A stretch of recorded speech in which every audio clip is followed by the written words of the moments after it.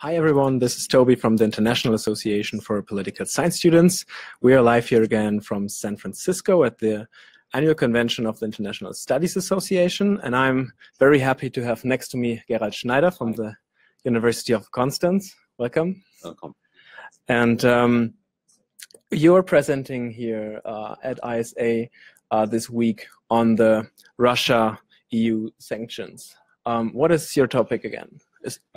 One of my research topics is economic interdependence and conflict. This since a quite long time already, and then the sanctions after the invasion in Crimea against Russia was just a natural extension of this long-held research topic that I'm conducting. And we have now quite interesting data about sanctions by the EU in general, but also with regard to Russia. So are you comparing sanctions between EU sanctions on Russia over time, or do you have different sanctioning programs between different countries? We conduct different kind of studies. The most general study is a comparison of sanctions by the EU with sanctions of the United States, and we try to figure out under what conditions these sanctions are effective. And the preliminary findings are that this, I think, is quite interesting, that sanctions of the EU are more effective than the ones of the United States. But obviously the United States has a better threat potential. So for the United States, quite often the threats are sufficient to bringing offending states to change their behavior. So, and then linked to that, we especially focus on the sanctions against Russia. We look at economic repercussions, how firms reacted to that, what the business strategies were, how much particular industries suffered on the financial markets, but also how other industries have gained in value linked to that. The sanctions against Russia are insofar special because they are then also accompanied by counter-sanctions, which obviously limit somehow the effectiveness. But still, we believe that the sanctions are somehow effective in the sense that the situation would probably be much worse in case the sanctions were not then levied against Russia. I'm interested, what are the criteria? How do you conceptualize success? And does it have an impact also that the EU and the US, for example, have different definitions of success in this regard for the outcome? You have to look at the goals of the sanctions. Why were sanctions imposed? And then you can already figure out whether they have to do, for instance, with the human rights situations, whether the human rights situation remained at the same level or whether there was an improvement after the sanctions or the sanction threats already. The general perception of sanctions is quite a negative one, but this is influenced by cases like Russia, Cuba, partly probably also Iran, but there are many sanctions which have led to policy changes. So one has to look at the conditions under which these sanctions are then imposed against specific states. So you can look at outcome variables. There are different conceptualizations of sanctions and also on sanctions effectiveness, where one then has students basically making judgments on how effective they have been. One of the goals is also to compare actually these more objective measures with the subjective assessments that have been made. Yeah. Before moving to my next question, I also want to encourage you, of course, watching there from home, to ask your questions. Of course, if you have any, please feel free to raise them. I'm getting curious about whether the way sanctions work and the way how successful sanctions are, especially between the EU and Russia, whether the character and the indicators change or have changed since the end of the Cold War, observing that the relationship between those two agents differs. What are the things we have to look at there? I mean, the basic understanding of sanctions is heavily influenced by the work of Thomas Schelling of the 1960s and late 1950s. He's one of my intellectual heroes, and he distinguished between deterrence and compellence. Deterrence being the less active strategy, you try just to prevent something, and compellence, you try to force the target of a sanction to change its behavior. We then examine this very closely, and what we obviously follow here is in the footsteps of Schelling. We apply then a deterrence model, or how is it also called, a crisis bargaining model. So there are game theoretic foundations for that. Some people in the literature question whether you can really use this methodology here, whether sanctions are not really more of kind of cheap talk. So the signals are not as strong as when you have a real military confrontation, but I still think it's the most logic approach to start with. It's a strategic interaction. Can you tell us something about the perception also of a successful sanction when it comes to the portrayal in domestic policies? For example, in the US, you have a very strong notion of a successful sanction being a strong sanction, at least when it comes to public discourses. How does that make a difference?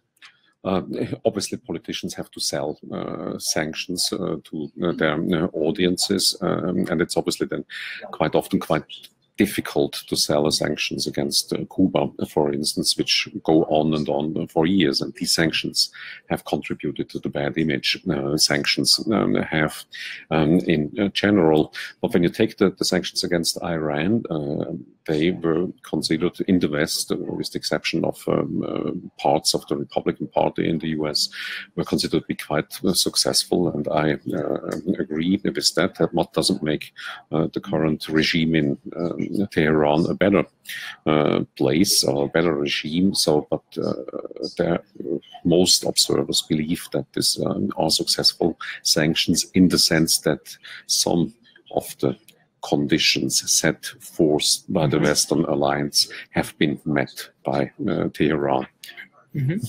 So let's get closer a bit to the topic of your presentation and talk about let's talk about the winners and the losers in this sanction game. I know that you're still having this research project going on, but what are the results that are already clear at this point? I mean, what we do, and this is one of the first studies in this respect, we look at the financial market reactions. I'm somehow obsessed always by the question on who are the winners and the losers of a particular action. Obviously, sanctions hurt both the sender of the sanctions and the target, but since the economy suffers under that, then, or certain parts of it more, then you also might have winners. So with regard to German industry, you would expect that the energy sector profits somehow, at least the firms who then can offer an alternative to Russian gas being imported to Western Europe. And the losers are the producers of military equipment, other specific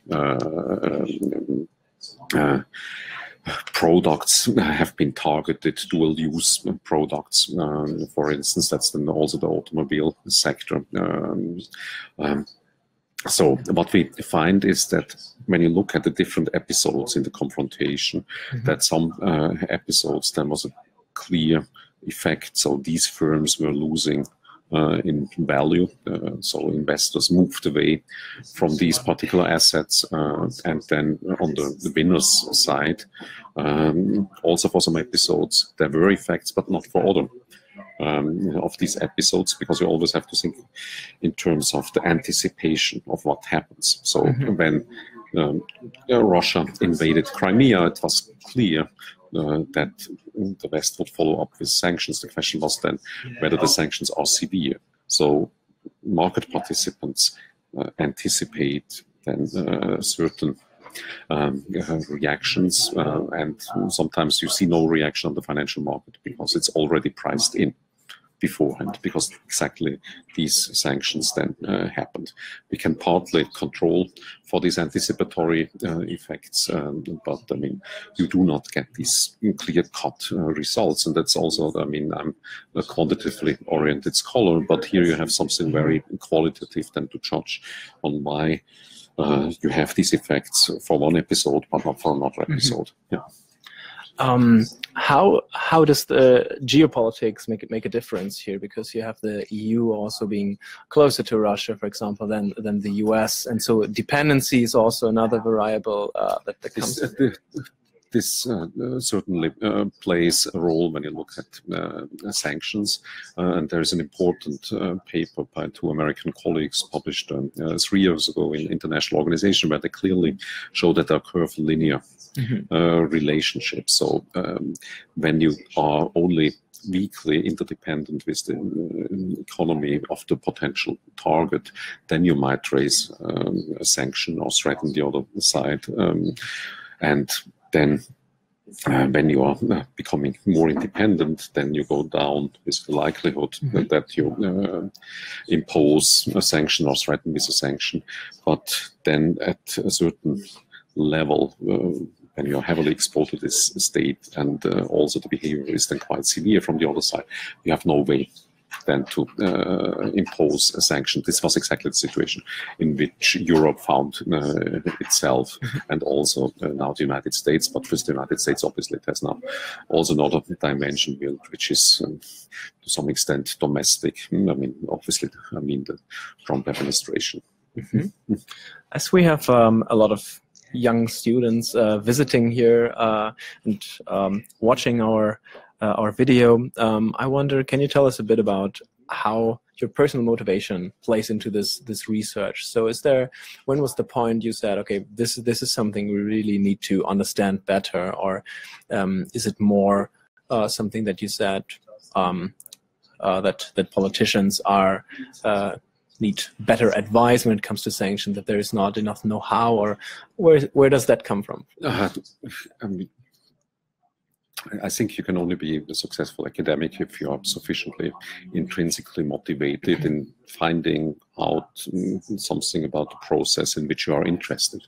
I have the privilege of being now a professor for quite a long time, and this means that I can select my research topics, and obviously, you also have to be careful that you occasionally select a research topic where you have a higher chance of getting funded for this. And we were successful here. We were collaborating with, or we are collaborating with Polish partners, so that the scheme opened from the German Research Foundation together with its Polish partner. So, what the goal is, obviously, then, on the one hand, always a scientific one, to understand political processes, to improve the literature, our understanding, to provide also encompassing systematic information on the sanctions. So it's more than an empirical kind of goal. And obviously, I'm a citizen like everyone else. I also believe in enlightenment, and in this sense, I hope that my research can at least rationalize certain debates. Do you feel that because you're researching something that is actually not meta-theoretical framework or something, you're studying empirical data that's out there that could immediately have an effect or an impact in policy advice or in policy measures? Do you feel, being in academia now for quite a while, as you said, that there is a gap between politics and academia in this way? Would you, or do you think that there is a lot of communication between these two spheres? I mean, we have a lot less communication in political science and in international relations than, for instance, economists have, where you have certain ministries in every state where economists, for instance, work, and where also my colleagues are frequently consulted. The situation has somehow improved in the sense that quite certain departments, development agencies, and so on, ask for our advice. Also, international agencies like the World Bank invest into conflict research and the prediction of violence, because this is seen as a development problem. So this the situation has improved, but on the other hand, I would also like to say that you need to have a certain distance towards the other side. I mean, we do academic work, we do basic research, we try to understand processes, and my contribution is not to come up with constantly with political advice. I mean, on another research project, I'm actually examining how well experts work and whether we can trust political experts, or experts, at least media commentators, in their forecasts about political events. And so we have to be careful. I hope that the situation somehow improves, that we get to a similar status like economics, but simultaneously we need to do our homework. We need to do basic research before we go to the press, before we try to preach to politicians and the audience at large how the world should be run. Yeah, is that so? So are these two projects connected, or are they? Do you work on a broader? They come out of an early project I did in the 2000s, when I started to get an interest in financial markets and how political events find their repercussion on financial markets. Then I had the idea that you can use financial markets as a predictive tool, and they're now not the only one who has done so for the prediction of political violence. I mean, there's an established tradition that you try to predict election outcomes with financial markets, but sometimes also with the forecasting markets. So, or prediction markets, how they're also called. So I think this is one of the contributions that I'm proud about to have at least played a little bit a role in it in the 2000s, that this is now something established, and together with colleagues in Sweden, we are actually now testing this systematically. All right. Thank you very much, Gerald Schneider. There was definitely interesting insights into not only the topic that you present here, but also relates to your broader work. And I'm very happy that all of us got this insight. Thank you. Yeah, okay, thank you. Bye-bye.